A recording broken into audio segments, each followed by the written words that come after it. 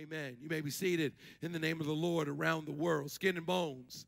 Skin and bones. If I can draw your attention to verse 1, Ezekiel 37, where Ezekiel says, yeah, the hand of the Lord was upon me. And he brought me out by the Spirit of the Lord, and he set me in the middle of a valley, and it was full of bones, and he led me back and forth among them, and I saw a great many bones on the floor of the valley, bones that were very dry, and he asked me, Son of man, can these dead bones live? This encounter starts with the prophet saying that the hand of the Lord was upon me. Anybody looking for God's hand? I've been asking this almost every Sunday for the last month. Anybody looking for God's hand? When I was younger, we used to sing a song in the old church that said, you better hold to his hand. God's unchanging hand. You better hold to his hand. I'm not going to try to sing. God's unchanging hand. Build your hope on things eternal. Hold to God's unchanging hand. The hand of the Lord. The intention of God. The intervention of God. God's hand. He says, God's hand was on me. Not just the sight of God, not just the face of God, the hand of God. Anybody looking for it? Not just his attention, but his hand. Not just his voice, but his hand. Not just a thought from God, but his hand. Not just his eye on the sparrow, his hand. He said his hand was upon me. The hand of the Lord was upon me. The other day, one of my goddaughter was with me. She was out at the house, and she's almost 3. And so she was there, and we were in the backyard, and she was about to trip, and I reached out, and I said to her, take my hand. Take my hand. I said it as a command. I didn't say it as a request. I said, take my hand. Reached it out. I said, take my hand. And she grabbed my hand. When she first took my hand, I said, give me your hand. She looked at me. I said, give me your hand. She gave me her hand. The reason why I said, give me your hand was because she was about to trip and fall into the pond. And I said to her, give me your hand. And when I said, give me your hand, and when God says, give me your hand, number one, it's a helping hand. I helped her up. I grabbed her. I pulled her up. She was about to fall in the pond. I grabbed her and I helped her. Anybody looking for a helping hand? Anybody saying, God, I want your hand to help me. Lord, I need help. Jesus is my help. Lord, I need your help. Lord, I need to hold to your hand. I need the hand of the Lord to be upon me. And God is saying, okay, well, give me your hand. And that hand is a helping hand. That hand is a hand that will grab me and help me to get up. Later, she was running, and she fell down, and she skinned her. She didn't skin her knee, but she just had a little something on it, and she's crying. And I said, she came to me. I said, give me your hand. She came over. I pulled her close, and I just rubbed the spot on her knee, because sometimes we need a healing hand. I just rubbed her little bruise, and I knocked the dust off, and I said, there you go. It's going to be better. It's okay. And I rubbed her bruise, and she felt better, because sometimes the hand is a healing hand. Then the third time I said to her, give me your hand, was because it was time to go in the house. I said, give me your hand, because it was a leading hand. It was a heavy hand. A heavy hand. I don't know if any of you can remember that heavy hand. I remember the heavy hand. I remember the hand upon me, holding me steady. I can remember being fidgety and being little and couldn't sit still. And my daddy just laying his hands on me, pulling me to him, to the front of his legs, just pulling me back and just not squeezing me, but just the heaviness of his hand saying, be still, be still. He didn't even have to say be still. Just the weight of his hand Just the heaviness of his hand. Oh my God, I need a witness this morning. I need a God. Just the weight of his hand. Just the heaviness of his hand. It wasn't a helping hand. It wasn't a healing hand. It was a heavy hand. It was a, I'm about to lead you hand. It was a, let me control you hand. It was, let me grab you. Let me settle you. It was a heavy hand. I don't know if anybody got that heavy hand where your mama or your daddy said, give me your hand. And when you reached out your hand to them, they snatched you. I don't know if you ever been snatched. My God, I've been snatched. I've done some snatching where I said, give me your hand. And they reached out, I said, come here. And as they reached out to me, when they grabbed my hand, I jerked. I can remember my dad said, give me your hand. And as I gave my hand, he jerked me, and my body moved on its own. My neck snapped.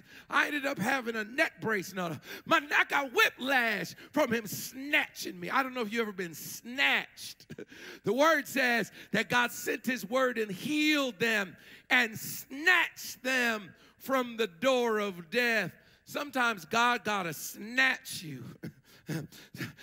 Sometimes God has to snatch you. Ezekiel here says, yeah, God snatched me. The hand of the Lord was upon me. Sometimes we want to hold to his hand, God's unchanging hand, and we just want a healing hand.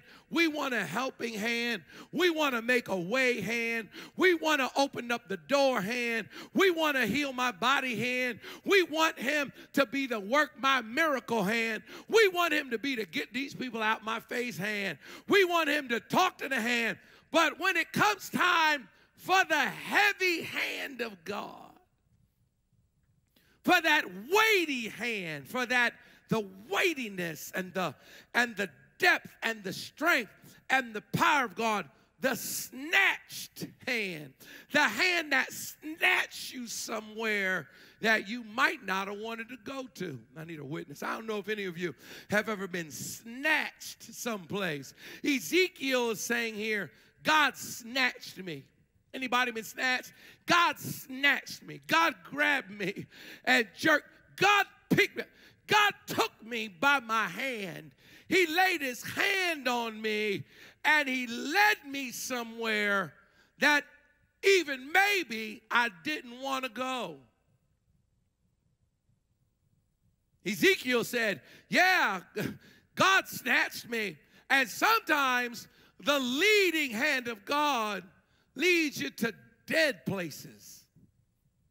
I know when we think about him holding to my hand and leading me and guiding me, we think, oh, pastures green and leading me in great places. But sometimes in the leading of God, he leads me to a place that makes me say, Lord, why did you lead me here? My God, Lord, why this place?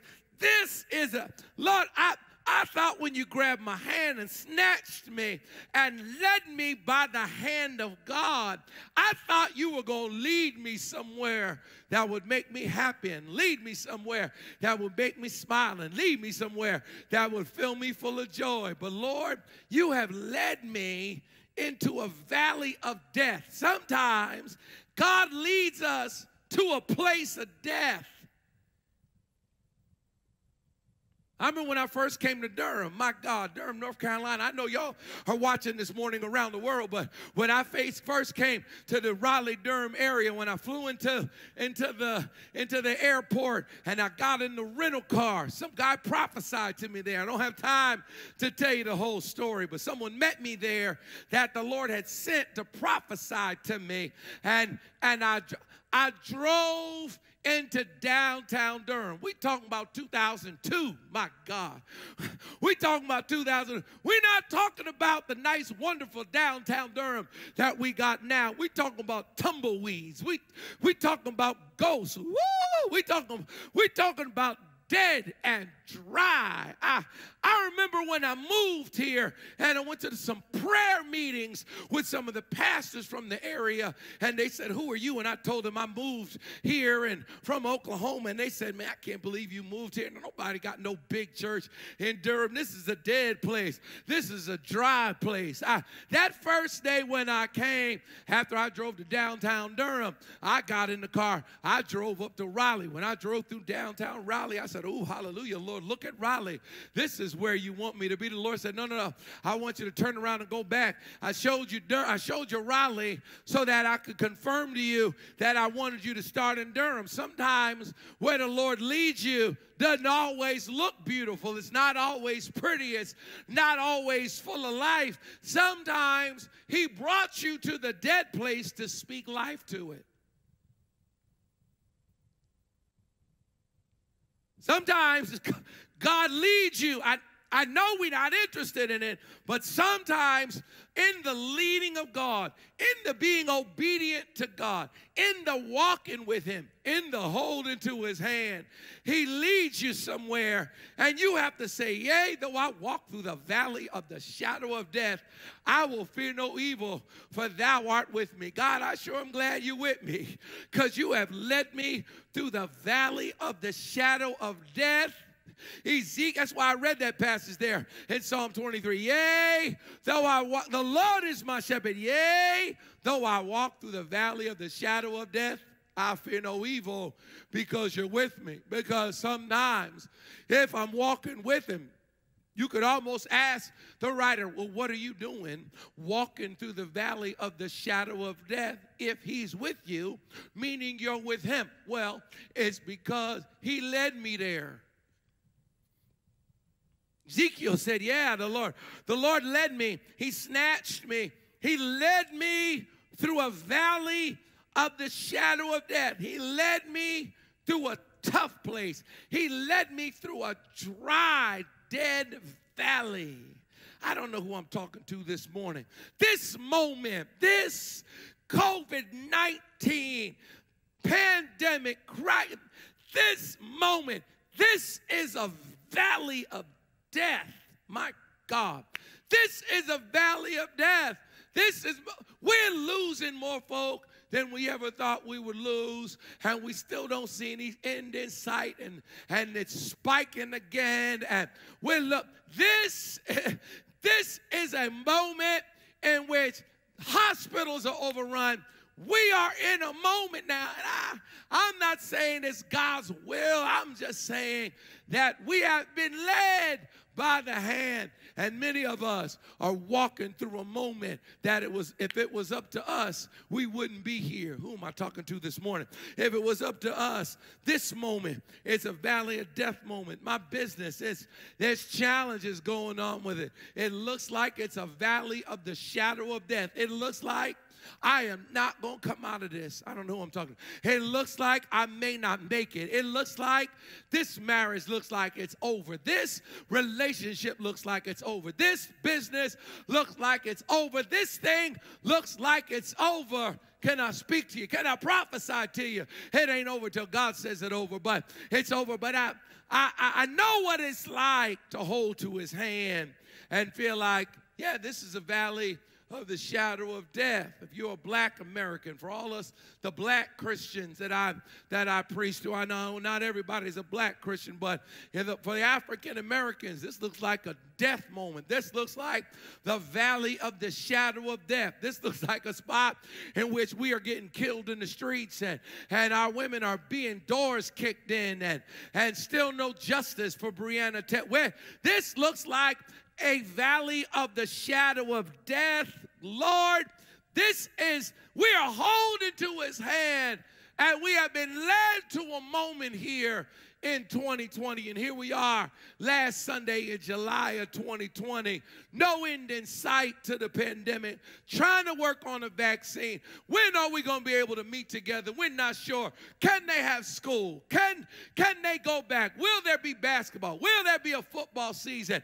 We're not sure. We're looking down a path, and we don't know we're holding to. Are we holding to his hand? I can make an argument that we haven't been holding to his hand, but maybe God's got our attention and we're holding to his hand. Ezekiel said, hey, the Lord laid his hand on me, heavy hand on me, and he led me to a valley of dry bones.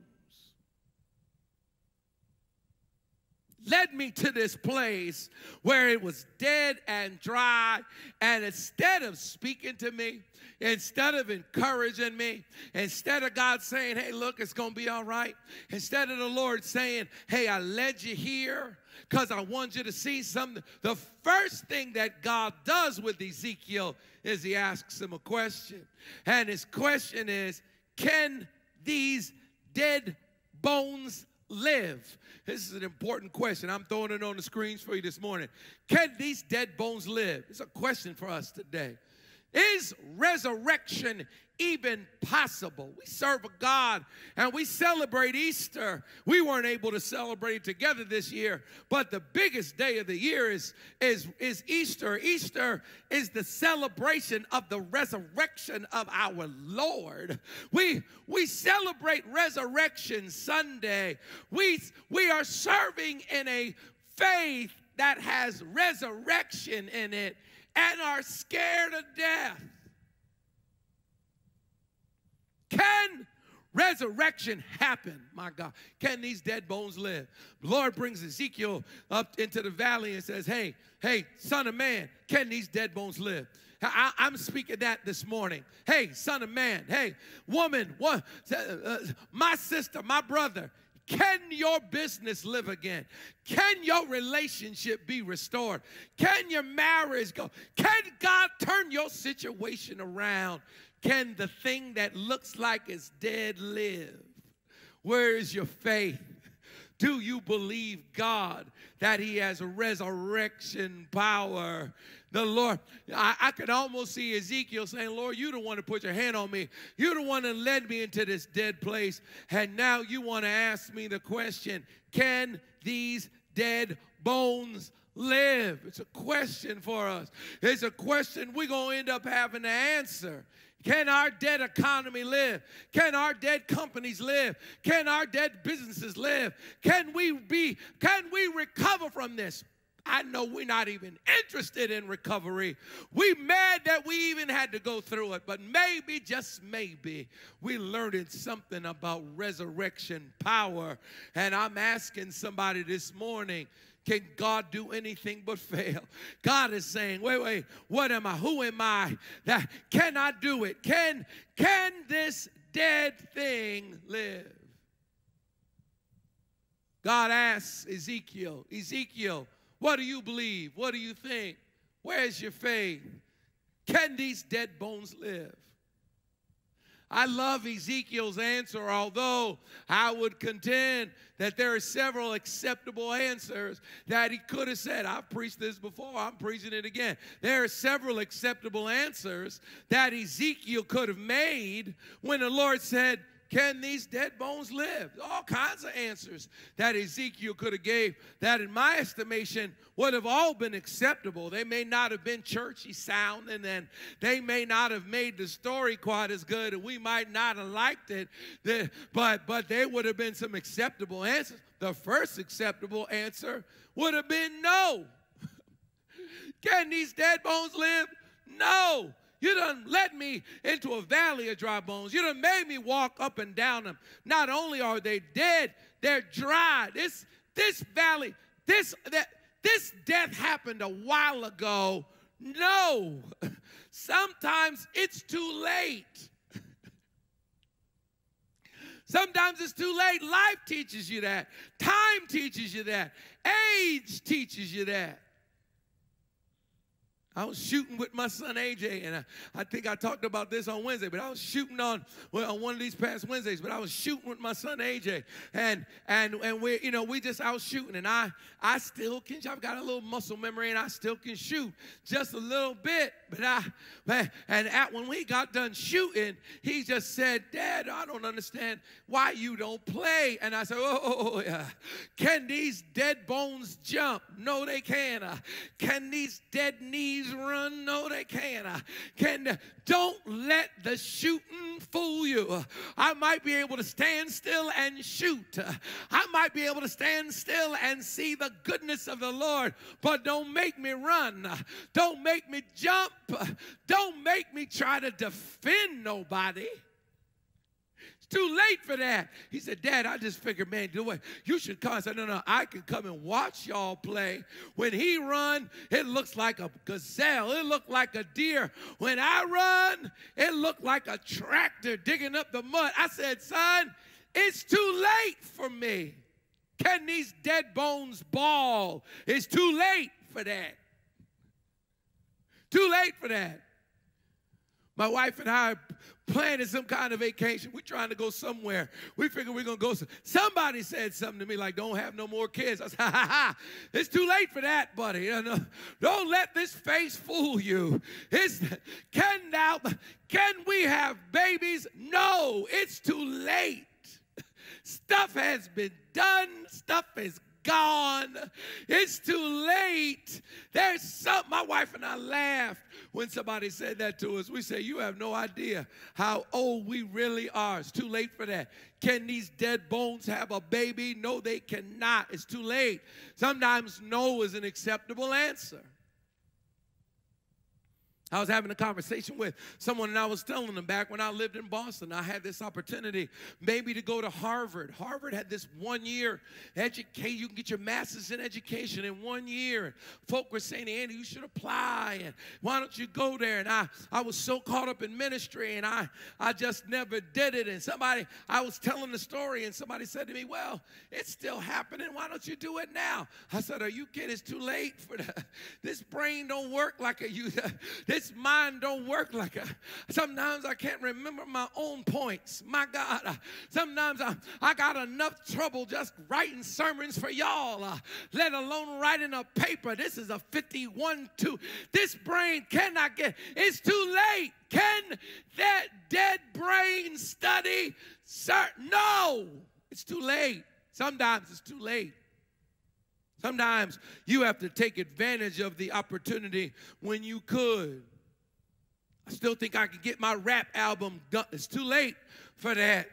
Somebody said to me, Pastor Andy, if you work hard enough, you can still get a six-pack. I said, six-pack?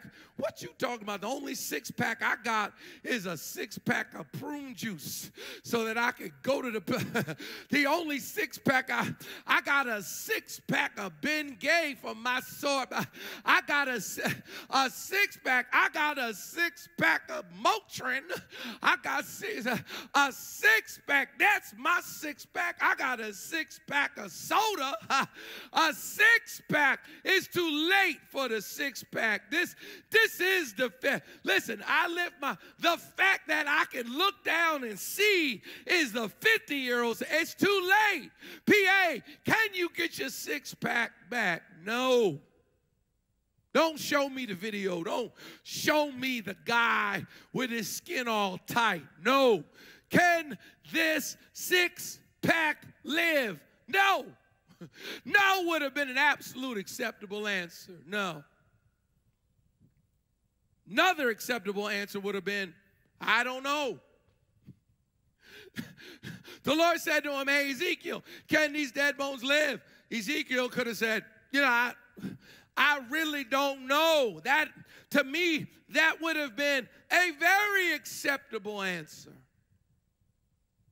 Stop acting like you know everything. Stop. Part of the problem with the church, part of the problem with the Christian world, part of the problem, part of the reason why don't nobody want to talk to us or listen to us is because we try to give an answer to everything. We try to give an explanation for everything. We try to think, and we try to act like we know everything. Sometimes you need to just say, I don't know. Stop acting like you know everything.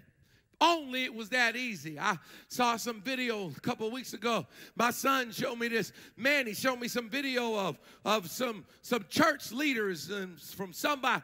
They're going to slam a staff in the ground. He got a black lady and a white guy and a guy who's Asian. They're going to slam some staff in the ground and declare racism in the churches. If only it was that easy. The hubris to think that you can just speak it and declare it and it's over. Stop acting like you know all the answers. Sometimes you got to just say, I don't know. Why did that happen, Pastor Andy? I don't know.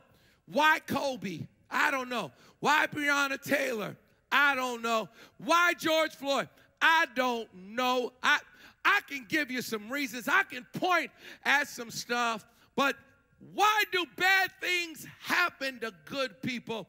I don't know. Why did they get taken and somebody else got the, I don't. Sometimes you just got to say, I don't know. Can these dead bones live? I don't know. Can this church be resurrected? I don't know. Can you get this land? I don't know. I've said it before. It's not in the notes, but I've said it's amazing to me how sure the unsuccessful are and how unsure the successful will admit that they are. I'm amazed. Sometimes the people who are the most successful will admit to you, well, we're trying it, and I believe this is going to work, and I'm pretty sure this is going to happen, but we're going to try this out. We're going to dig it. We're going to dung it. We're going to see if it bears fruit. Sometimes the folk who talk the most confidence are the biggest losers, my God. Sometimes the people that supposedly have the most Holy Ghost really just have the most hubris. Think they God. It's amazing the stuff that I see. I scroll through Facebook and I see people doing all kinds of stuff, standing in their backyard, rebuking the COVID storm. And I just think, my Lord and my God, the absolute audacity to think that you have the power and the authority to just speak at a storm. Don't think of yourself so highly. Sometimes you just have to admit you don't know. Why do the good die young? I don't know. Perfectly good answer is I don't know. Sometimes you just have to admit to yourself and to the people around you, I don't know. I'm telling you, you'll get a lot farther instead of faking and acting like you know. Sometimes you just don't know. I love Ezekiel's answer because Ezekiel's answer is, Lord, you know. He didn't say no. He didn't say, I don't know. He said, Lord, you tell me. He said, Lord, you know. How about this, God? How about we stop acting like I got all the answers? How about we stop acting like my knowledge is so amazing? I know in part, I prophesy in part. It's incredible to me how I'll have conversations with people and they will talk about prophecies they receive and prophecies that were given. They talk about those prophecies like there's some kind of absolutes. God was telling me, oh, well, my wife, she was in prayer, and then the Lord spoke to her, and then she turned, and the Lord said to her, there's your husband, and then she turned around and saw me, and that's why we're together. I said, oh, really? Wow. So are you meaning to tell me that y'all are together over a word she got from God in the... Did you like each other? Did you? He was like, well, kind of. I said, well, kind of. How's it going now? He's like, well, it's not going very good, and we don't really talk, and we don't really kiss, and we don't really sleep in the same bed, and we don't. I said, well, it sounded to me like that wasn't God. We were raised by a bunch of folk who were so cocky about their spiritual revelation. They went too far and they started thinking that they were the Holy Ghost and not just had the Holy Ghost. Oh, God, my Lord. I got to get back to my point. My point is Ezekiel says, Lord, you know, look, Lord, I'll tell you what, God, I'll do what you tell me to do because I'm in a place that's dead. I'm in a place that's dry. I'm in the valley of bones. I've never been in a situation like this one before. That's where I am. I'm saying, Lord, I've never been here before. My Lord, it's 10:30. I said, Lord, I've never been here before. I've never been in this situation before. Lord, you know, you tell me what to do. God's answer is prophesy. Skin and bones, prophesy. So I'll tell you what I want you to do is I want you to prophesy. I want you to open up your mouth and prophesy. That's what I feel the Spirit of God telling me to do this morning, is to prophesy. Say, speak to skin and bones. Come on the valley of dry bones and prophesy. And I love what God told Ezekiel to say to the valley. I'm going to say it this morning, and I'm going to be done. But the first thing that he said to me to say to them, prophesy to these bones and say to them, dry bones, hear the word of the Lord. This is what the sovereign Lord says. I will make breath into you, and you will come to life. The first thing that he's telling me to do and to prophesy to you is sense, knowledge, wisdom. Don't just get up and just holler. Get up and make some sense. Get up and give some knowledge. Get up and speak some wisdom. Get up. My people are destroyed for a lack of knowledge. Stand here and prophesy to them and say to them, hear the word of the Lord. Don't just shout, hear the word of the Lord. Don't just holler, hear the word of the Lord. Hear what God is saying. Get some sense. Get some knowledge. Get some wisdom. Get some perspective. Hear a word. Get into the word. Hear a word. Allow the word of God to transform your thinking. Get some sense. Prophesy and say to the bones, number one, bones, hear. Before he ever told bones to live, he told bones to hear. Before he ever said anything about breath, he said, hear. Talking to dead bones and telling bones to hear, because faith comes by hearing and hearing by the word of God. I'm amazed at how I'll be talking to someone and encouraging them. And this just happened just happened a week or so ago. I was talking to one of the faithful members in our church and just helping, just having a conversation, and called me and asked me, and I sat there and listened to them talk for 20, 30 minutes. And then I said to them, did you listen to the message last night? The message from Wednesday night directly applied to their situation. And they said, yeah, I heard it. And I said, okay, well, all I'm going to do is preach it to you again. How can you not be shaken? You need some powerful praying people around you. It's very interesting. All you really need is to hear the word of the Lord. God says, I will do and you will know. All through this, the Lord says, yeah, when I get done, I'm going to say this, and they're going to have a knowledge that they didn't have. They're going to know that I am the Lord. Man, I'm running out of time this morning. They're going to know that I am the Lord, because that knowledge and that sense and that word and that wisdom, I'm supposed to prophesy to you, and I'm supposed to get you to hear the word of the Lord. He says in verse number 9, he said, prophesy to them he said, speak to them. So in verse 7 he said, so I prophesied as I was commanded. That's what I'm doing. I'm prophesying as I was commanded. And as I was prophesying, there was a noise, a rattling sound, and the bones came together, bone to bone. And I looked, and flesh and tendons appeared on them, and skin covered them, but there was no breath in them. That I spoke as I was commanded. The second thing in the prophecy is first it's sense, and the second thing is speech. I prophesied as I was commanded. You have to prophesy as you're commanded. I spoke as I was commanded to speak. I don't know if you've ever been commanded to say something, commanded to speak truth, commanded to speak into the future, commanded to encourage. Ezekiel speaks to the bones. He says, hear the word. Then he speaks to the situation. Prophesy to the bones. Tell the bones, hear.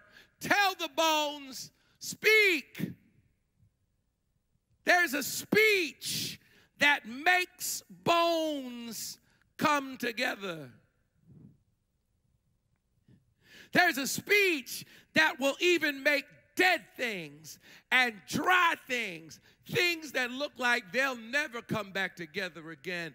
There's a speech that will make the dead stuff come together. In the prophecy, there's sense. In the prophecy, there's speech. And the speech you hear is the speech that will come out your mouth. I think I was talking about this a couple of Wednesday nights ago, in which I was talking about mouth muscle memory and what have you trained your mouth to say, and you speak what you hear and get in the word in your mouth, because I'm prophesying to dead bones, and I'm saying, dead bones, hear the word of the Lord. This is what I've been commanded to prophesy to you. There's a speech, there's a word, and as you hear that word will come out your mouth. Said they came together, and flesh, skin, and bones were together, but there was no life yet. And then in verse 9 he said, prophesy to the breath, prophesy to the wind, son of man. Say this, come breath from the four winds, and breathe into these slain that they may live. So I prophesied as he commanded me, and breath entered them, and they came to life and stood up on their feet, a vast army. What's the third thing he's commanding me to speak? Spirit. The wind is the spirit. The breath is the spirit. It's one thing for the bones to come together. Coming together is great, but where is the spirit? The structure is amazing, but where is the spirit? The principles are awesome, but where is the spirit? We have to be careful that in our structures, we don't forget to call in the spirit.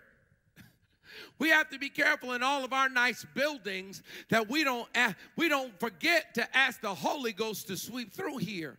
There's a whole lot of really great buildings that have been built bone on bone, tendon on tendon, with no life in it. We have to be careful that we're not so caught up in the structure of the principle that we miss the life-giving spirit that actually makes the thing of army that actually can move. Coming together is great. The speech pulls the bones together, but without the spirit, there's no life. I've been asking God. The Lord said, yes, son, I want you to prophesy, and I want you to say to the wind, come on, from the four winds, come on, wind, come on, breathe on us, breath of God. Come on, Spirit of God, come back on us. Spirit of God, come back on our people. Spirit of God, come back on our churches. Spirit of the living God, fall fresh on us. Lord, we don't want to be so cocky in our structure and in our plan and in our recipe and in our strategies that we miss the fact that we need the Holy Ghost to blow through here. It's great for the bones and the tendons to come together, but where is the spirit? The marching's great, but where's the spirit? Black Lives Matter, Black Lives Matter, that's awesome, but where's the spirit? There better be some spirituality in it. There better be some prayer in there. There better be some holy. In all of this, we overcoming. We better get some Holy Ghost in this thing. Black Christians, we better get the spirit back. We have to ask God, where is your spirit?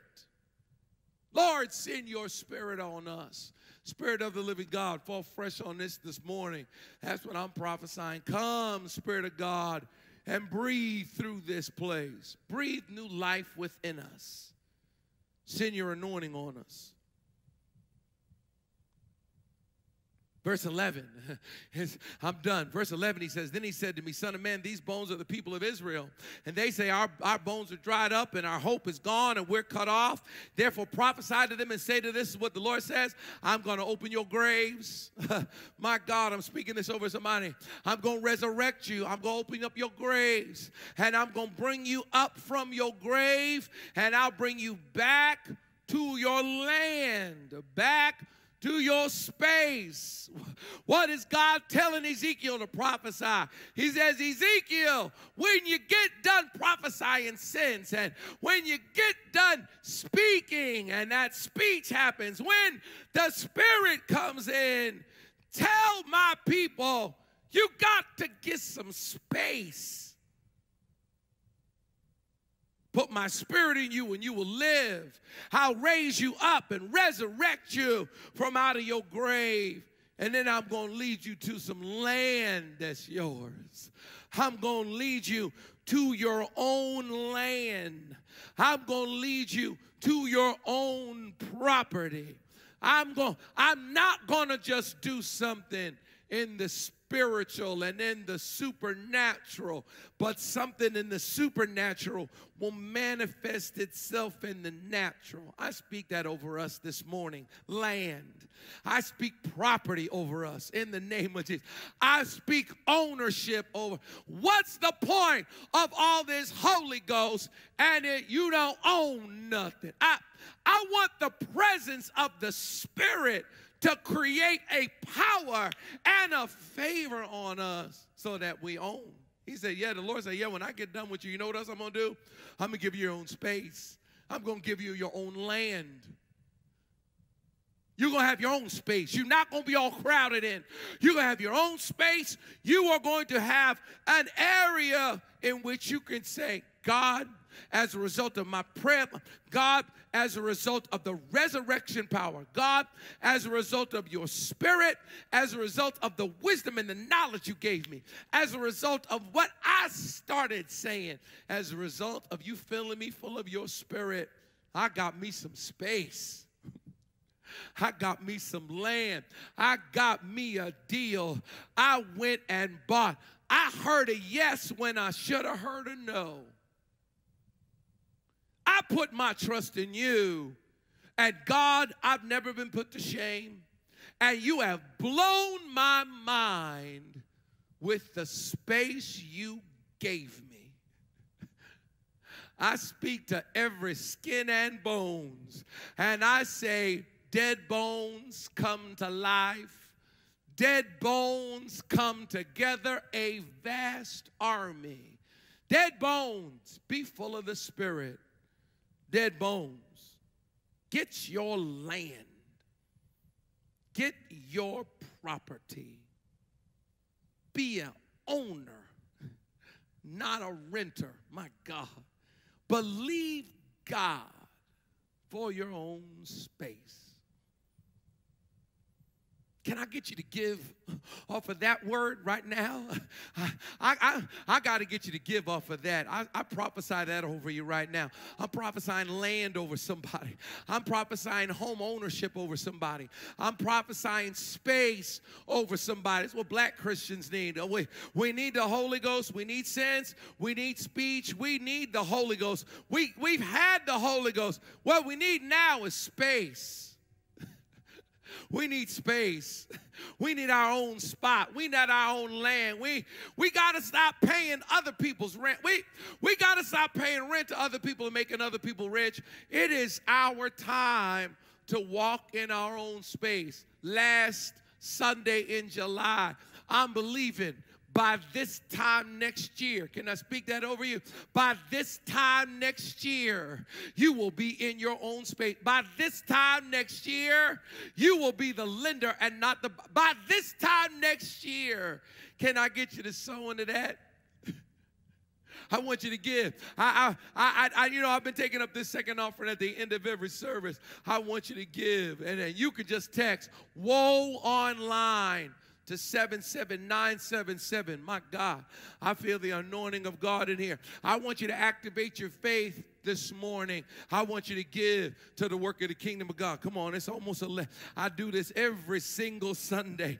It's 11:45. We got 11:30 service about to happen. But before we end the service, can I get you to give?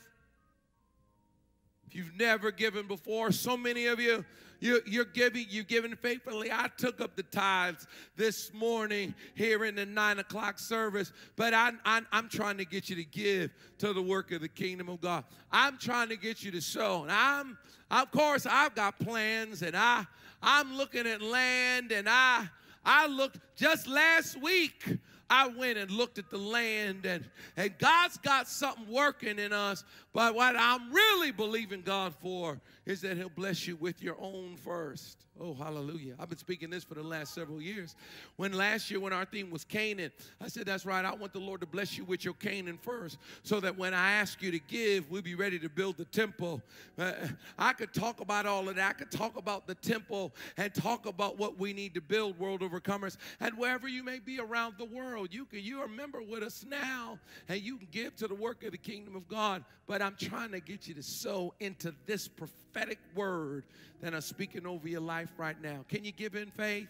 Just text "Woe Online" to 77977. If you've never done it before, push pay will pop up. You'll have a one-time registration. You'll be able to sow. For all of you that give on a regular, I've been asking for at least $50 in these second offerings. And all of you that are World Overcomers United globally, worldwide, as we leave from this leased space to our own land that we own, I'm going to be asking you to give. But right now, I'm just trying to get you to sow into this word you heard.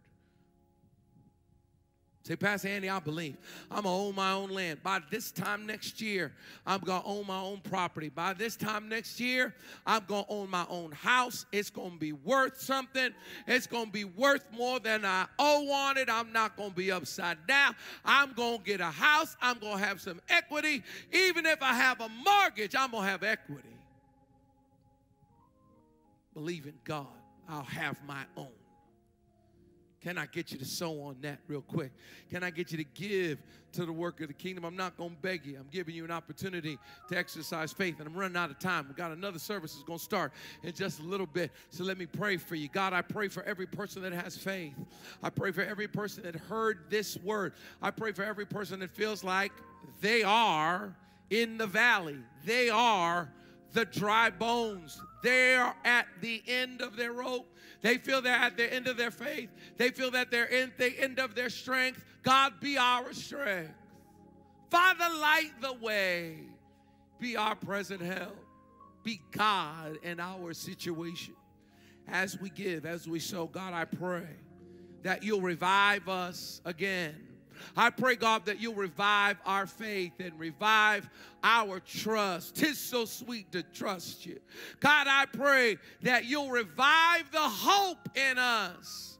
We say we're your people and we feel like we're cut off and our hope is dried up. But God, I pray that you'd restore our hope and restore our faith. Fill us full of yourself as we give. With the measure we use, it's measured unto us. Somebody's given the biggest offering they've ever given. As we give right now, in faith, trusting and believing that something is about to happen for us. We trust you. We trust you. In Jesus' name. We all said together, amen. God bless you as you give. So glad that you're able to be with us this morning. Hallelujah.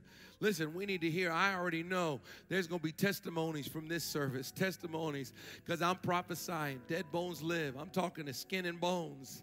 Some of us feel like, yeah, we down to skin and bones. But God can resurrect the skin and bones and turn us into a vast army. That's my prayer, that we'll be full of his presence. So glad you were with us this morning. Now listen, we're going to have service again at 11:30.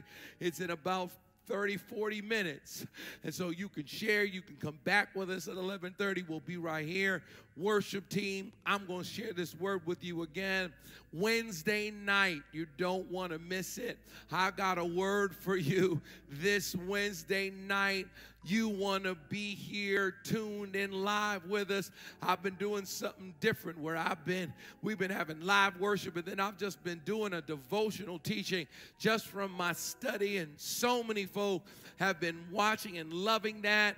And so let somebody know and share. It's easier than ever for you to share your faith and get somebody else to see and know that God is moving. Come on, let's pray one more time. Lord, thank you. Thank you for our time today. Thank you for your word that is working in us and through us. Now, God, we pray that your glory would be revealed in us. God, we pray that your power would fall on us. God, we pray that you would bless us this week. Here we are, Lord God, this week as we enter the end of this month and rolling into August. God, I pray your power, your anointing, your grace on us. Have your way in us.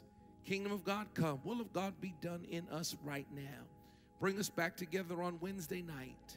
In Jesus' name we pray. We all sit together. Amen. God bless you. God bless you. See you at 11:30. See you Wednesday night. God bless you.